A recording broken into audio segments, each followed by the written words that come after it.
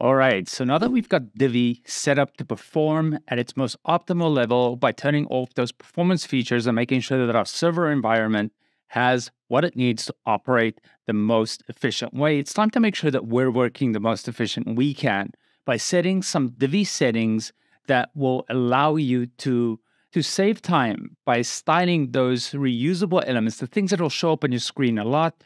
Those could be the color palettes that you're using, the fonts, button styles, and a bunch of other things also.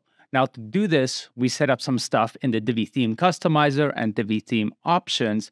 And while this doesn't have much to do with custom post types and Divi machine or anything like that, this does set you up to build the most efficiently. So let's go take a look at how to do that right now. Now, I'm going to start out here in the back end of my Divi install. If you followed along so far, you should have Divi machine, advanced custom fields, Divi, and everything installed with the license keys in there and be pretty much ready to go at this point. So here I am on the back end.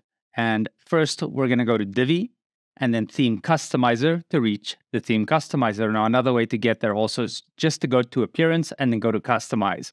It takes you to the same spot, but we'll go from here and hit the Theme Customizer. Now, the first thing we're going to do is we're going to be setting up our site identity, things like what is, displays in the address bar and so forth, and then set up some fonts and so forth. So, first things first, we're going to go to General here. And then, like I said, Site Identity. And then in here, I've already put mine as List Me Classifieds. Yours might say something like WordPress site or something like that. You can go ahead and change that here. And then also, they love putting in the tagline, just another WordPress site. You can change that. You can delete it. You can do whatever you want. Yours will be different than mine. Now, also, if you have a favicon, and we use Canva to kind of design all of our icons and logos and stuff like that we use for this, that is where we can go ahead and put that in. It tells you right here, 512 by 512 pixels. So you can just go select it either from your media library.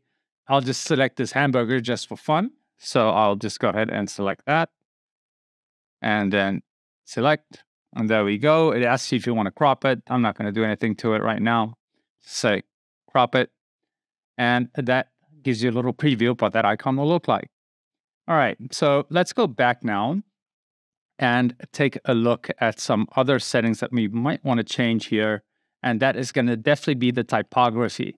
Well, actually, before we do that, let's go to the layout settings. Now, a theme can have theme accent colors. That would typically be something like the line that appears when you hover a menu item with multiple links on it. Now, this is typical for just a straight Divi install. There's a lot of different things you can do there. But the theme accent colors, typically, those little accents you'll find on a site. And just the clearest one is that menu line. Now, I'm going to go ahead and change mine to be an orange color. And that color's code is FF6600. And we're going to talk about our color palette in a second and how I found these colors in a minute here. So I'm going to go ahead and save that and just go back here. And now I'm going to look at my typography. Now, there's a great site that I like to look at for font pairings. It's called fontpair.co. Now, as you can see, this is a great website where it will actually give you pairing suggestions. If you click here on pairings, you can select the type of fonts that you wanted to consider. And then, it's simple. There's the header font, and here it is IBM Plex Sans, and then the body font is IBM Plex Sans, but not the condensed version. And a lot of different options here. So we're going to be working with Work Sans here for our heading fonts on the site. And then for our body fonts, we'll be working with the Roboto font, just the regular one. You'll see that there's a Roboto condensed font, and we just work with straight Roboto. But again, this is your journey. This is not a design course. This is merely a course to show you how to build a Divi machine site with custom post types and all those fun things. You guys are better designers than I will ever be. I am sure of it. So let's continue with that. So back here on my theme customizer, we are going to start setting some settings here. So let's start by setting the body text size, which we'll just kind of leave like this. We're not going to make any changes here, to be honest with you. The main things we're interested in are the header font. So we actually have to scroll down to Work Sans.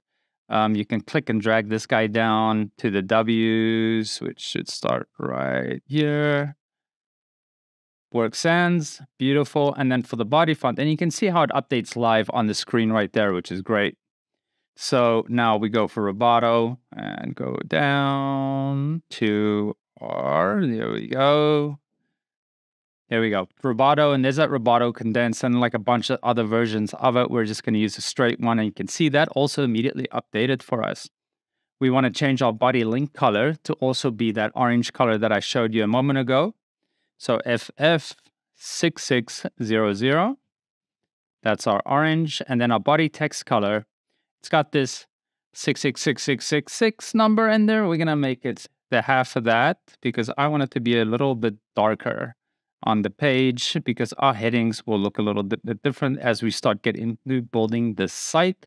For now, I'm going to make the headings, if I scroll down here, also our orange color, but we can always change that again later. So FF6600, oopsie, I typed that way too much. FF6600, there you go. And that has updated already on the page, and that is looking good. Okay, so now time for our button default. We're going to go back here, and we're done with the general settings. And we will go down here to where it says buttons.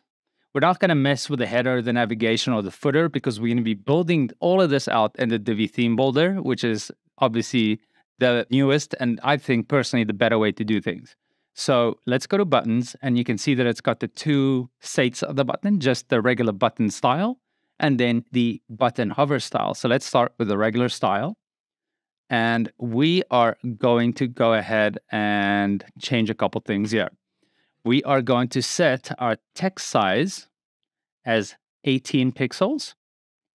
We're going to set the text color to be white, explicit white. Now, we don't have any buttons on the page here, but if we did, it would actually update live for us so we can see those changes happening. I've done this before, so I already know. And if you have a button style in mind, of course, I'm sure you already know what you'll be changing it to. So let's go on. So for the default button background color, we're going to also, you guessed it, use our orange. So it's going to be FF6600. And we won't have a border on this button, so we'll just drag that to 0. Our border radius, though, is going to be 100 pixels. Going to make for nice rounded button shapes. Okay, well, it's giving me the max 50. 50 is fine also because it just rounds the button out nicely as you see in the completed project that we'll be building here. We're also going to be adding some letter spacing at 2 pixels. And then we're not really going to change anything on the font right now or anything like that, but we will tell it that we do not want the button icons. We'll take the button icons off. And that is really going to be it for just a straight button. So let's go back here, and now let's look at our hover button style. Our text color will remain white on hover. And then the only change really is going to be is that we're going to be adding a different color on hover, because if you remember from the completed project, we have the orange, and then when you hover, it turns to that beautiful blue navy-ish color. So the code we're going to use for that button is going to be 334E6F. And there you go. You can see that it selected the navy color there. Now, that's it for the theme customizer settings. So I'm going to hit publish here. And then we're going to dive into the Divi theme options. All right, so you're on the back end of the Divi site again. Once we've published those theme customizer settings, we'll go to Divi and then theme options. Now here, we'll just set a few basic things, but they're going to save us a lot of time. First is we're going to be setting the logo. So I'm going to hit upload. Now I've already uploaded our List Me logo here that I designed in Canva. And we definitely recommend Canva to anybody. We'll add an affiliate link, but also a regular link in the course notes here for you to check it out. It makes it super easy to design these logos super quickly on the fly. Now, also, as always, it's important to put some alt text in there and title and stuff like that for accessibility, but also for search engines to better index your site.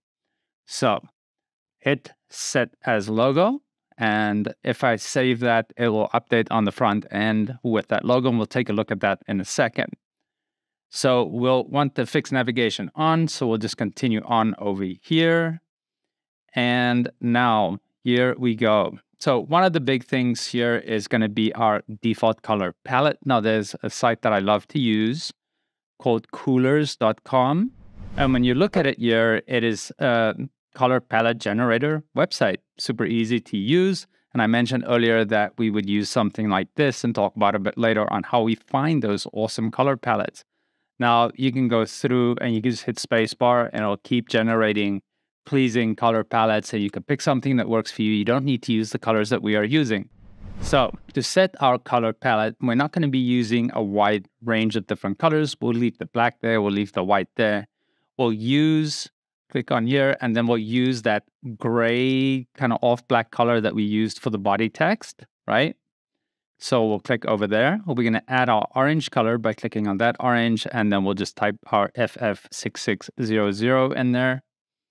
And then lastly, I'm going to click on this yellow to bring our blue color in, and that is going to be 334E6F. There we go. And now, lastly, we are going to go click on the green here, and we are going to put that gray color in there that we had between those different sections. Hopefully my video editor will throw it up in the sky right here so you can see what I'm talking about. And that code is going to be F8FAFD. There you go. Now you've got that kind of like light grayish color coming through over there. And now we have all of our colors on our palette here, and it's going to make life so much easier down the road. Now, the last thing that I'm going to want to do right here is set our Google API key. Now, if you don't know how to get the API key, I will link in the course notes a spot where you can go ahead and follow and get your Google API key. This is necessary if you want to use the Maps feature, because of course we want to display those beautiful posts of ours for the classifieds on a nice big map, and that's another great feature of Divi Machine you'll be implementing. So that's good stuff. So you're going to paste that right in there. And then if you feel like it, you can copy and paste your social profiles in here, but we'll be using the social media module.